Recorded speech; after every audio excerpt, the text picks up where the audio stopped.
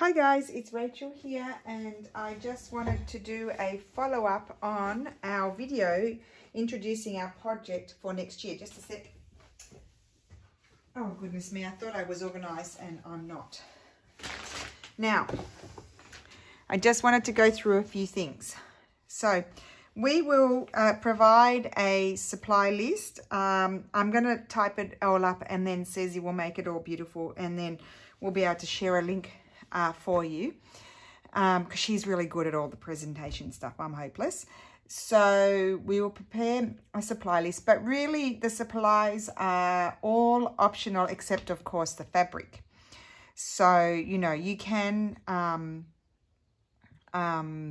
sort of pick and choose what you want to include. One thing I've forgotten is hand-dyed felted wool. That's another good thing to use. Okay, so let's start from the beginning. Why don't we just look at these books? I will link the names of the books. I bought them on Amazon here in Italy, but you guys will be able to buy them from whatever supply store in your country. So I'll just put the names of the books in the description box. They're not obligatory. You can watch pretty much everything on YouTube, how to do all this stuff. As I mentioned previously, Ariane Zersha is a very good one to watch to learn all of these very complex Spargo stitches, and a lot of them are included by Judith Baker Montano as well. So these are great books if you want to have a you know, want to have a variety of stitches beyond what we show you.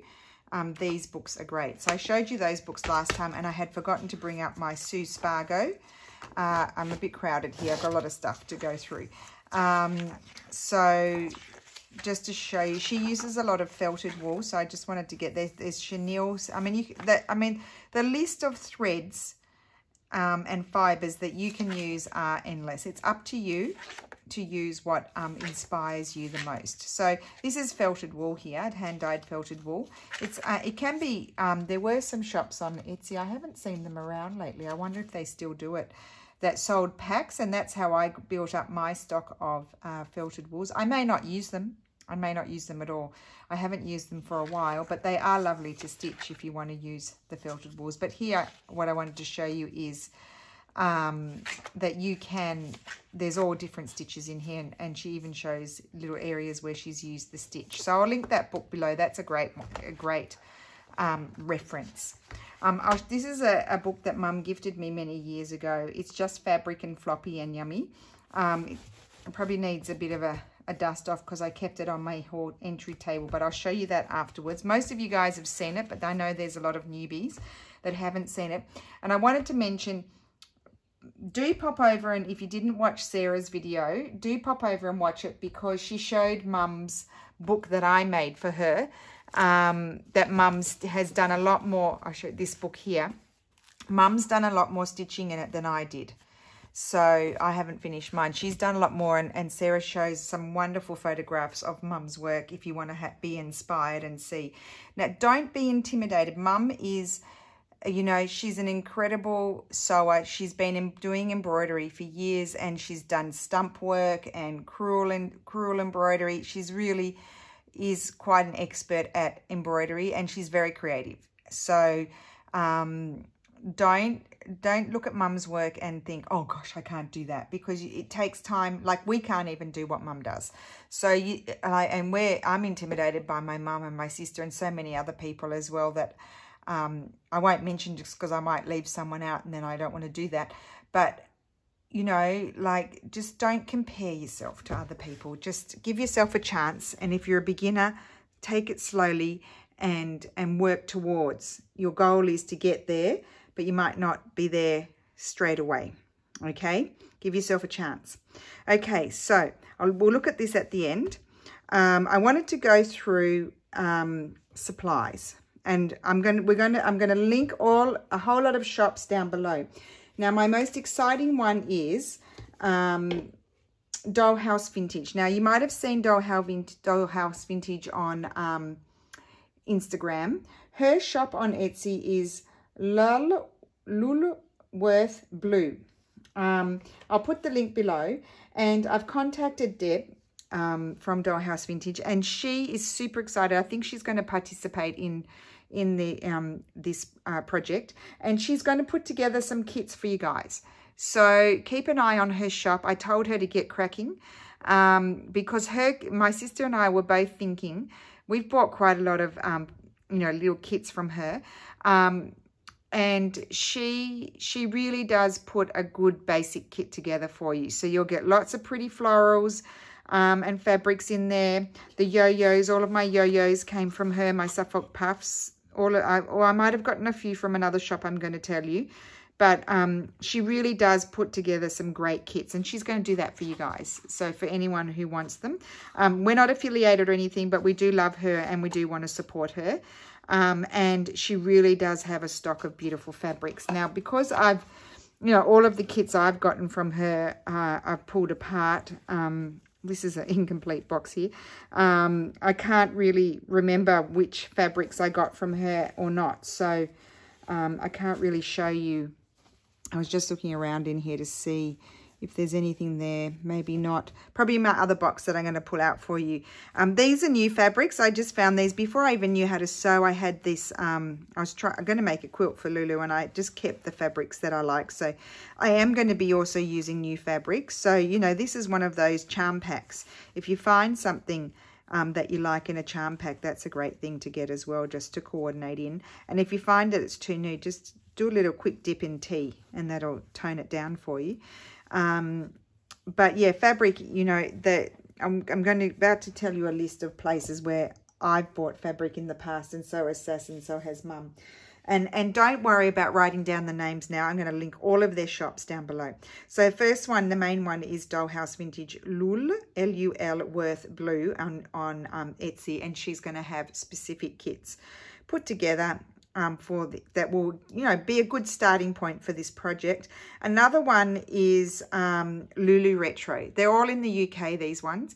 Lulu Retro also does really, really, really nice packs. Well, maybe I'll pull out my box now and show you. You're going to die when you see this, guys. I just need to make some space. So don't freak out. Now, the thing about it is, my sister and I and my mum, we've all been collecting. Isn't this a beautiful box? We've all been collecting for years. So it's years of collecting. So you just have to slowly collect, and it can be quite an expensive enterprise. So please go and check what you have at home that you like, and then you fill in the gaps. I can't reiterate that more. Like, don't go bananas spending hundreds. Maybe do that slowly as you progress, especially if you're a beginner, because you might not enjoy it. Okay, so this is, I mean, I have so much fabric, but I have it in boxes everywhere. I was telling Mum it's driving me mad because I don't know what I have. So this is a box that I like to work from. It's got lots of yummy things, and I'm pretty sure there'll be some nice things in here that came from Dollhouse Vintage. I just don't remember. Maybe that one. I just don't remember which ones came from her. Probably something like this. These sorts of things. So many pretty things. And then I'll tell you what types, especially I've gotten from. I may have in inverted commas from Lulu Retro. Lulu Retro. I might have some things like this, but also I just want to find them. These types. She has lovely packs with these types of fabrics in them as well. The checks. Yep, all of these came, and she coordinates them so that these were all in a pack together. And I love those sorts of fabrics like that. So that's a good one, the little Lulu Retro. Then another lady that I've bought lots of fabric from is, because in Italy we don't get so many of these lovely cotton or linen floral fabrics, so I have to buy them online. I know lots of these little pieces came from Dollhouse Vintage. I know this one came from her, I remember. But the other shop that I'm thinking that has some lovely things, she's English, she's called Olivia, and she is in France, and she goes to the brocante and gets lots of fabrics, and her shop is Little French House. And I used to buy from her on Instagram, and it was quite a race and a battle to win fabrics from her because people were onto it. So she has lovely fabrics, and now she just sells on Etsy. So she's Little French House. And then the other one I really like is Has Been Craft. Now I think she's in France as well. I don't have many in the US because it's better for me to buy in Europe. So Has Been Craft, she does a lot of hand-dyed fabrics and laces. So she's a fun one. And then the other one that I really love is Sissy D'Avril. Now, Sissy D'Avril is the one where I get especially the French laundry labels. And sometimes she has some bigger picture. Now, she's not one to go to get your starter packs. And the one to get your starter packs from is Dollhouse Vintage and then Lulu Retro, because they have the lovely mixed packs. And Dollhouse Vintage is going to put them together, especially that could be great for this project. Sissy D'Avril, she has the lovely French labels, and then she has larger pieces of fabric that are more expensive, but they're big pieces. They might be 2 meters, and they're beautiful linens and florals and things like that. I might have bought one piece from her, but I mostly buy my French labels from her. And then I wanted to speak about, I think the fabric. Then hemps. Well, you can buy hemps. I've got hemps. Now hemps, someone asked me what is a hemp. I just wanted to show you. So a hemp it's a fiber, it's a plant.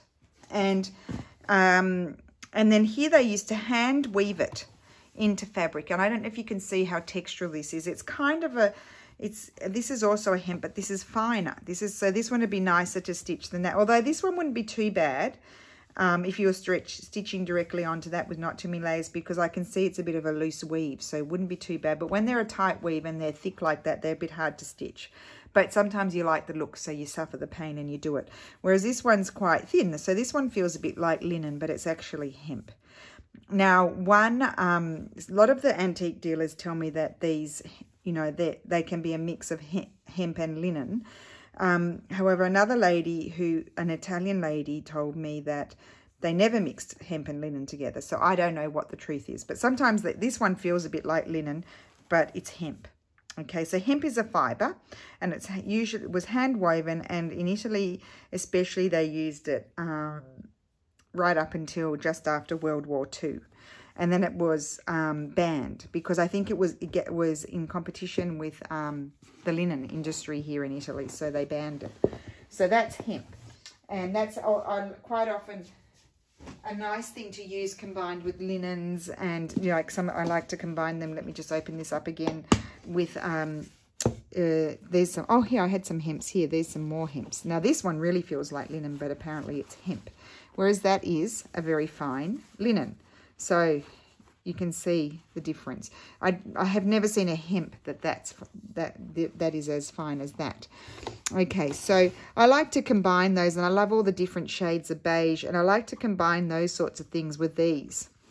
I call these, they're not neutrals, but they're, your sort of basic sort of background. I mean, that just makes the prettiest background, okay? So that's what I like to do with those. Okay, so let's progress on. So stamping, well, on fabric, you do that yourself with your printer. Only if your printer will take it. I'm going to put this down on the floor. So that's fabric. So we're going to have a list of little places for you to buy if you're starting off. But as I said, don't go crazy. And then I wanted to talk about silk threads. Now, I bought these from Pomegranate Colors, and she also has, aren't they lovely? So they're going to be fun things to use. There's a few scraps here that I cut up a bag that I was making. There's some silk threads there on my broken box that I need to fix. But also you can use those types, but you can also use these as well. And you'll have to search in your country where to buy them. I know there's a shop in America, online shop called Vintage Vogue. I don't know if anyone knows that. They have a lot of silk embroidery threads. Another one that I'll link down below is Silk Studio in Australia. They have silk ribbon. And then Steph Francis, which are these threads here, most of these threads here, is in the UK.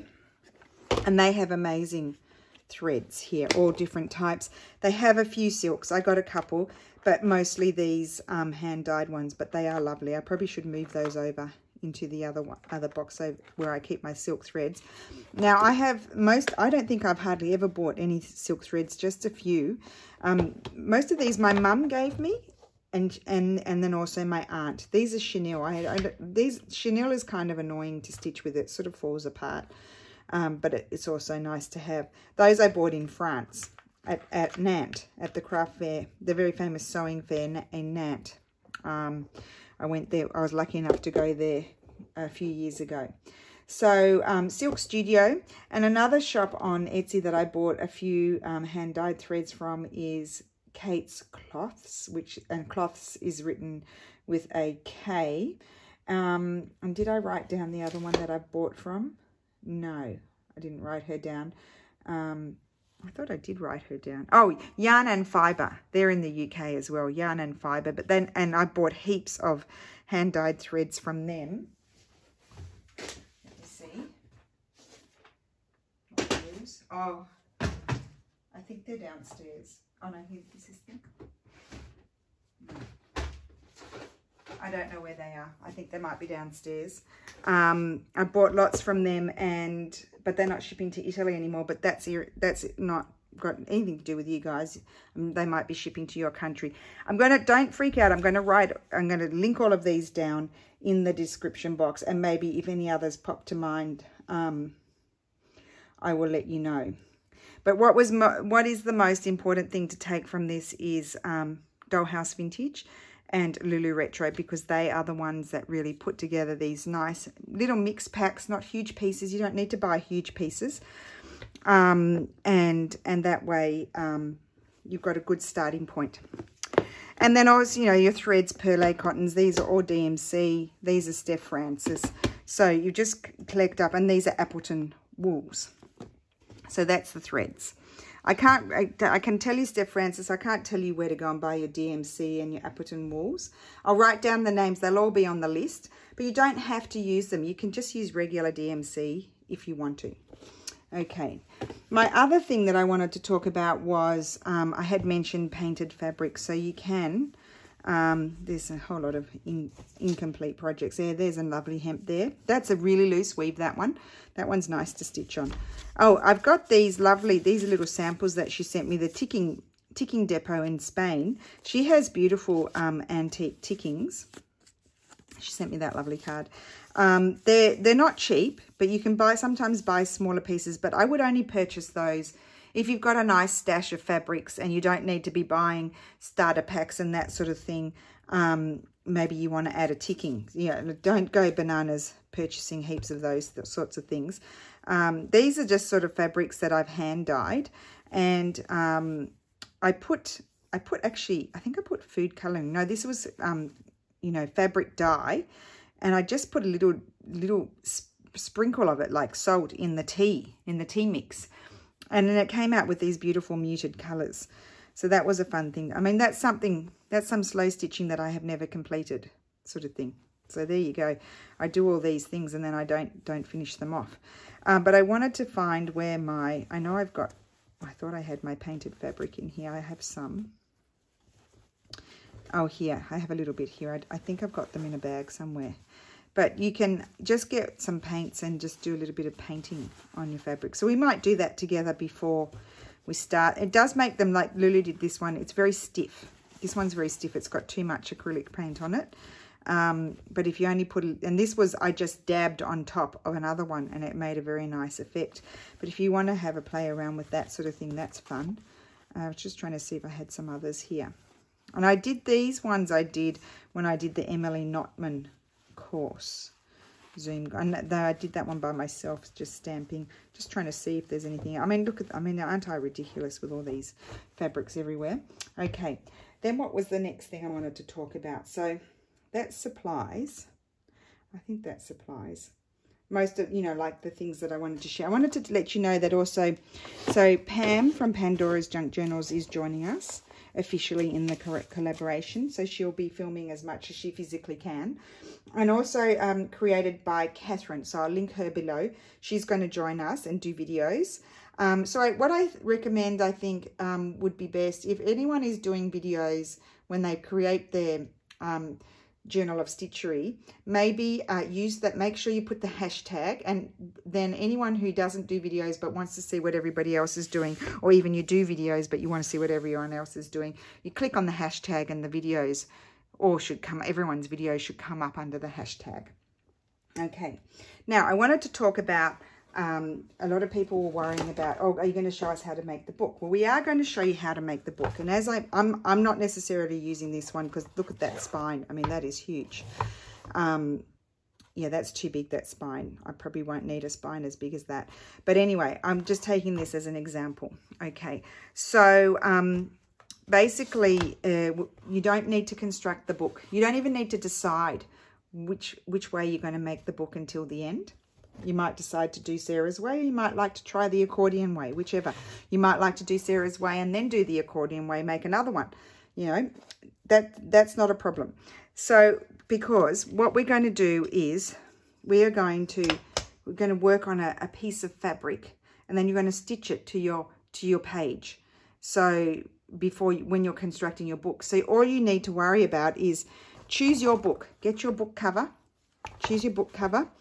And then know your measurements, and then just cut out a piece of fabric that is going to be the size that you are going to stitch on to the page. Okay, you don't need to worry about the pages until the end. So just say I was using this book. This book measures, I'll do it in inches. It's nearly 10 inches. Let's pretend it's 10 inches by 6.7 inches. Okay, well, maybe I'll look at centimeters for me. 25 centimeters by 17. So I'd probably work my page 1 centimeter. Maybe 1 centimeter. Or so what you have to decide is, do you want your piece to cover your whole page, or do you want to have a little edge? So maybe if you're doing the accordion style, like I did my collaboration project. Actually, I've got it here. I'll show you. I haven't taken it back downstairs. I need to finish it. So this is my collaboration project, okay? And our pieces were, they're smaller than my page. They're smaller than my page size, okay? So I could decide, I could measure my book. So this book is, I would say 19 by, I'm measuring inside to keep it inside the bounds, the confine of the book cover. So maybe I want to say to myself, I want my pages to be 26 centimeters by 19. And so therefore I might decide that my base fabric needs to be that measurement, and I would cover all of this. Or as with this, so I'll just lift it so you can see it's just pinned in. I might say, well, I'm going to have a ticking background, and I'm going to put all of my blocks. I'm going to make them a little bit smaller, and I'm going to have a ticking background so I can see the edge of the ticking background, and I'm going to have my blocks slightly smaller than my book. Okay, does everyone understand? So you need to make that decision fairly soon. You need to decide that fairly soon, and I'll tell you why in a minute. So just, yeah, decide that, and then you don't need to decide which method of constructing the book until the end. Okay, so just say I was using this book. I said it's 16.5 by 25.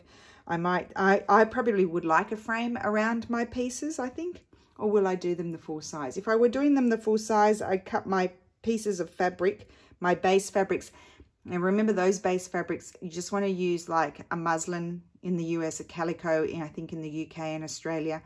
You want to, you're going to be covering that fabric up. So you don't want to use something precious. Just if you're covering it all up, choose something basic and inexpensive. And you want to cut those pieces, maybe 20, for this book, 24 centimeters by, I would say, even 15. or 15.5. Stay a little bit larger because it could shrink a little bit as you're stitching. And also just be careful not to do very decorative stitches around the edge because you might have to trim it down. Okay, but then if I might decide that, so that's if you're covering your whole book page. So it's going to be full page like what these are. So with this book, so this one is done the reverse way, where I had already stitched the pages and it was very hard to work in. But just say I hadn't stitched the pages in, but I want to cover the whole pages. I'm going to cut all of my pieces of fabric 10 centimeters by, say, 17 or 17.5 centimeters, okay? And then I'm going to work on those, and then when I construct my book, I'm going to have my double pages of calico or muslin fabric again, and I'm going to stitch them on there, and they've covered the whole thing. Or I could decide I want to have a border, and then in which case I'd make them smaller, and maybe 8 centimeters by 15 centimeters, for example. I don't know if that's clear. So you can have them smaller, or you can have them covering the whole page. That's all you have to decide now. You don't have to do anything else. You don't need to cut out your pages, like your double pages, like your base pages. You just need to cut out your fabric that you're going to stitch over the top of. Okay, I hope I haven't confused you. So I'm going to do that too. I don't know. I'm going to look for a book about this size, I think. So in this case, I want to have a border around. I'm probably going to do them on, like, I don't have that much calico fabric, but I might find a nice hemp or something that I want to see. So I might decide my pages are going to be 22 centimeters to here, leaving an edge here and an edge there, and maybe similar sort of, maybe 14 by 14, just to give you an example. Okay, that's all I'm going to decide in the next couple of days. Find my book cover and decide my size of my page. Okay, so then the next thing I wanted to tell you was we have decided, we had planned, now I did tell you in January, we were going to start on January the 5th. And we had said, I had said that we were going to do a stitchery sampler for 2 weeks in that month. But we were also going to be piecing our backgrounds, embellishing for our first block. And Sarah and I were talking about it, and we noticed in the comments there's a lot of beginners. And we felt like, even for us, that's a lot of work in 1 month to do. And we want this to be relaxing and not stressful. And so we felt like we're going to bring it forward, and we're actually going to be doing the stitchery sampler in December. Okay, and we're thinking we're going to start it on Wednesday, this Wednesday coming. So if you prepare, I want to put my stitchery sampler in my book. So I'm going to decide whether I'm going to, do the full page like this one is, the full page, or am I going to make it a bit smaller and have an edge around, like a frame, so you can see my base fabric behind it, because I'm doing the accordion style. So here, these ones, they're smaller than the book. And I had to do that with these because these were a certain size that had been specified by Susanna, who organized the collaboration. And so obviously I didn't have a book that exact size, so I had to wing it and find a slightly bigger book, and then have a border around them. So you can see there's a border. I created the border because I didn't have any ticking. But so I think I'm going to do something like that. So I'm going to make my pieces smaller, and then I'm going to have an edging around. And I actually really like it. I know it's busy, but I really like it. So that's what I'm going to do. So in this case, I'm going to prepare 2 pieces of linen. I'm going to use a linen. Probably, I think I might even use this antique. Just a raw linen I'm going to use, like this type of colour for my sampler. And I'm going to use colours that pop on it to do the sampler, so it's a bit of fun. And that's going to be in my first 2 pages, front and back. Or if I decide to do a title page here, I might put them there and there. Okay, so then you can see them. So that's what I'm going to do is decide my book and cut out my piece of this smaller than my page is going to be. So that way I will have a border around it. But if you're going to do a full page, as I mentioned before, you want to cut out your linen, if you choose to do linen for your sampler, about that size, okay? And the thing about it is, if you decide to do full page, and then when you get to the end of the project and you find, oh, it's a little bit too small, doesn't matter. You can add a strip, you can add some little bits of fabric to it. It's not a problem. It's really not a problem, okay? So I'm going to cut this linen out. This is the lining of the antique chairs. And I'm going to cut mine slightly smaller than what my book will be. And I'll go over this again on Wednesday when I'm showing you the stitches that I'm supposed to show you. Okay, so we're going to, so that way, if we do the stitch sampler in December, that gives everybody a much more relaxing January. I know we're all itching to get started, and we can get cracking, practice stitches, and get inspired for the project, and just slowly work on it over Christmas. So yes, I think that's everything. And we are going to show you how to construct the book at the end. So please don't worry about it. If you want to, if you say to me, like if anyone has any questions who's feeling nervous about the book thing, why don't you choose your book, and so and you can message me on Etsy, and just say, this is, just measure your book like this, here and here.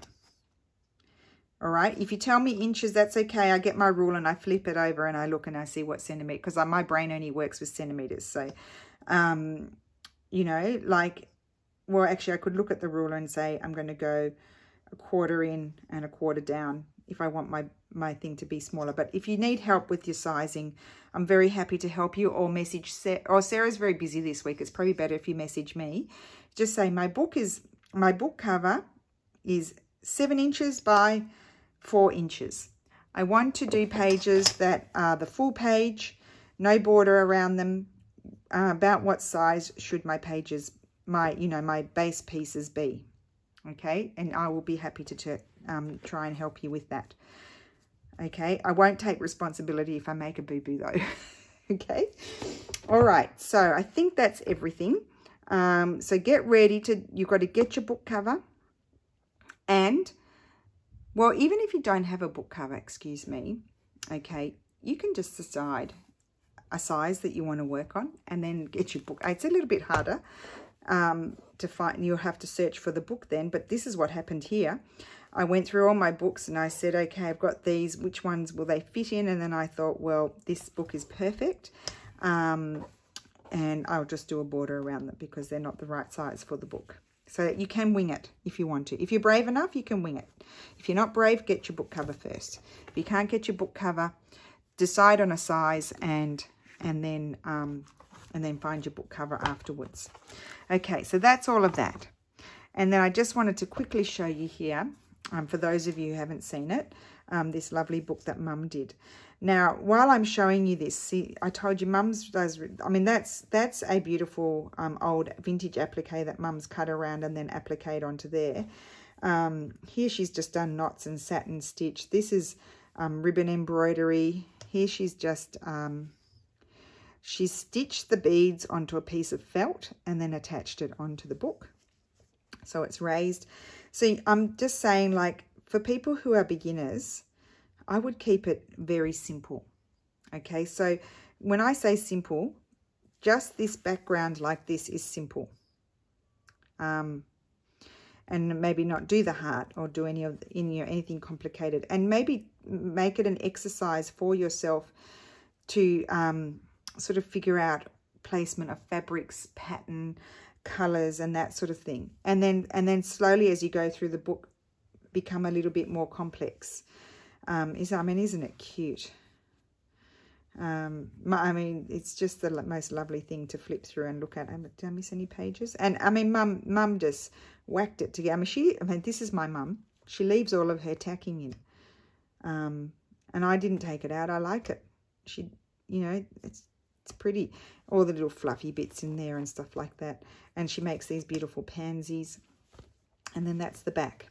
Okay. So this Wednesday, Sass and I will be back with our first 10 stitches. I'm doing half and Sarah's doing half. So I'll do 5 stitches and Sarah will do 5 stitches. I think I'll stitch up my sampler first so you can see what it looks like, because otherwise it'll take a really long time. And then what I'll do in the video is tell you how I divided my page. I've also got to do Sarah's stitches as well. And then I'll show you the stitches on another piece of fabric. I think that's the easiest way. And Sarah's starting off with the more basic stitches, and then I'm doing knots and things like that. So watch her video will go up first and then mine. So watch them in that order. Sarah first this week and then mine. Whereas the next week we're both doing a mix of different stitches and they're not the basic stitches. So you can watch anyone in any order that you like. Okay, so I hope I didn't confuse anyone. But yeah, find your book if you can. Decide full page or I'm going to have a border around it. Having a border around it, like having a base fabric like a ticking, like this sort of ticking, it would make your life easier in the sense that you then don't have to worry that you're not getting it at the exact right size for your book, sort of thing. So yeah, so you've just got to make that decision. All right, so, and if you need any help, please contact me on Etsy and I'll do my best to be a good girl and answer quickly. I'm pretty hopeless, but I'll try my best. All right, so thank you so much for watching. All the links will be down below for the shops that I mentioned, and if I think of any others, I will link them down below. We are not encouraging you to go out and spend, loads of money. Shop your stash first. Put it in a basket. Like I've got some favorites in that box. Pull out a basket, put your favorites in there and say, what am I missing? What do I need? Do I just need a little pack from Dollhouse Vintage to just give me a bit more variety? Oh, I didn't talk about laces. Now laces, I don't really buy laces very much from anyone on Etsy because I go to the antique markets here and to a lady in Florence and I just buy my laces locally. So you'll have to search on Etsy. I do feel like you probably would spend more there than what you would if you were to find them at an antique market or a, what are they called? A house sale. What are they called? A estate sale. That sort of thing. I think you're better off trying to find them in those places rather than, I don't actually have enough now because I've made these other kits to make these other journals. I don't actually have enough lace to do that for anyone. So yeah, I don't have any sources for lace online. Oh, there is a shop in South Africa. I'll link her below. She has lovely stuff. It takes a long time to arrive and it's not cheap. Like you're not going to get a whole variety from her. So maybe search Etsy to see, or maybe look on eBay. I'm not very good at shopping on eBay. To see if you can get maybe some lace bundles, or I don't know if you don't have any lace, but you don't have to use lace. You really don't have to use it if you don't want to. Yeah, so I think I'm done. Thank you so much for watching, and please contact me on Etsy. I'll probably have 100 messages because I've confused everyone. If you need any help with your measurements or anything like that. And I will see you again soon. Bye.